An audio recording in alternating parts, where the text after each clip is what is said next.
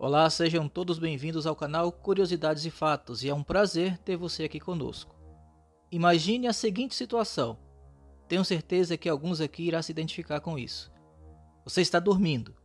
De repente, no meio da noite, você acorda.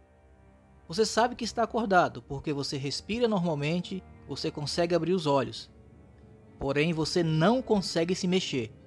Não consegue falar, não consegue gritar. Você sente um peso enorme no peito, uma sensação terrível de que tem algo te observando e chegando cada vez mais perto. Você então reúne todas as suas forças numa tentativa desesperada de acordar e então, ufa, você consegue. Essa é considerada uma das piores experiências do ser humano, uma das mais assustadoras. A paralisia do sono.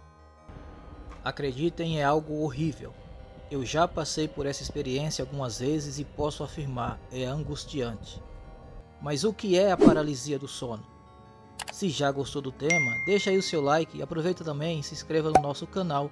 Feito isso, bora lá pro vídeo conferir alguns fatos e curiosidades sobre a paralisia do sono. A paralisia do sono é um fenômeno que atinge uma em cada 2 pessoas no mundo. Se você ainda não teve, é provável que mais cedo ou mais tarde irá passar por essa experiência. Ela ocorre no período do sono chamado de REM, sigla em português para movimento rápido dos olhos. Essa é a fase do sono onde ocorrem os sonhos mais vívidos. Apenas os olhos se movimentam. A paralisia ocorre quando há essa discrepância entre o cérebro, que acha que está acordado, e os músculos, que estão totalmente relaxados. A pessoa fica plenamente consciente do que está acontecendo, mas incapaz de se movimentar, o que acaba gerando essa sensação de medo e pânico, já que a pessoa fica totalmente paralisada. Além da impossibilidade de movimento, a paralisia do sono também vem acompanhada de alucinações de aspectos fantasmagóricos e demoníacos, se espreitando pelas sombras do quarto ou sentadas no peito da pessoa, o que aumenta o medo que esse fenômeno causa.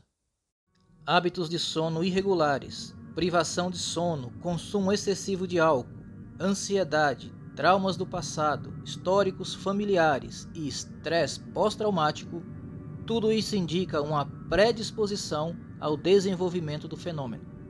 A seguir, confira alguns relatos de pessoas que já passaram por essa terrível experiência. Eu tive essa experiência pela primeira vez quando tinha apenas 9 anos, diz Bianca, hoje com 23 anos de idade. Acabei dormindo no quarto enquanto assistia TV. Em meio ao sono, abri meus olhos e vi vários vultos vindo em minha direção.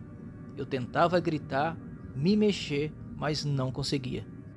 Essa sensação também é descrita por outras pessoas, como o Jairo, de 60 anos de idade.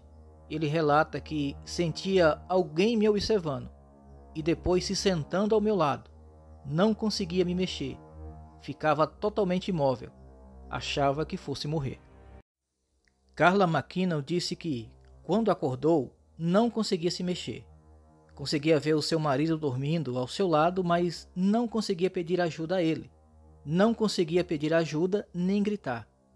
Foi então que ela sentiu uma pressão forte no seu peito e uma presença demoníaca em forma escura, da qual ela não conseguia ver a aparência. Só conseguia sentir o peso da criatura sobre ela, com um cheiro insuportável de frutas podres. Minutos depois, ela conseguiu sair da paralisia. Outra pessoa que não quis se identificar relata que, ao se deitar, quando estava quase dormindo com os olhos fechados, sentiu algo muito pesado caindo no seu peito. Quando ela abriu os olhos, se deparou com uma criatura em cima do seu peito, um bicho preto, com pelos pelo corpo inteiro. Nesse momento, ela relata que não conseguia nem se mexer e respirar devido ao peso da criatura. Ela começou então a pedir mentalmente que a criatura fosse embora, e de repente, do nada, ela desapareceu. Apesar de todas essas atribuições sobrenaturais, como vimos aí nesses relatos, esse fenômeno, a paralisia do sono, é um transtorno físico, está totalmente ligado ao seu corpo e nada de sobrenatural ocorre. Como vimos, é uma falta de sincronia entre o corpo e o cérebro. No geral, a paralisia do sono, embora seja algo pavoroso, não gera nenhum risco à saúde física. No entanto, o efeito que esse episódio gera pode ser um gatilho para crises de ansiedade, além de atrapalhar a qualidade do sono e elevar o risco de um novo episódio.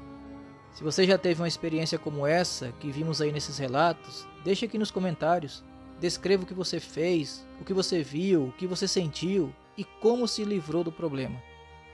Então galera, esse foi o vídeo de hoje, falando sobre a paralisia do sono. Espero que tenham gostado. Se vocês gostaram, deixe aí o seu like que ajuda bastante o nosso canal. Toda semana nós temos vídeos novos por aqui, tá bom? Um abraço a todos e até a próxima.